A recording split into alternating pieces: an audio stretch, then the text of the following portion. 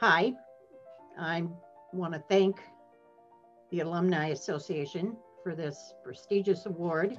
I have to say, I'm honored and humbled by this.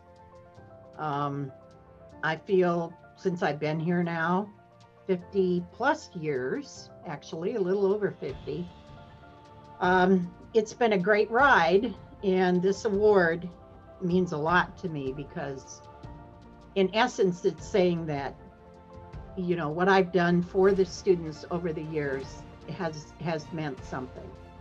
I know there were days that I'd come into the office and I'd think, oh, I don't know how much longer I can take this. I can't say that every day's been sunshine and roses, but the majority of them have been very good.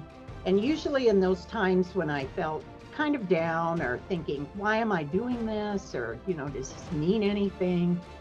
I would either get a phone call or an email or a note or, even a drop in by a student to say, thank you for all you've done. And, that really touched me. And I think that kept me going a lot of times. So I'm very honored to get this award. Thank you.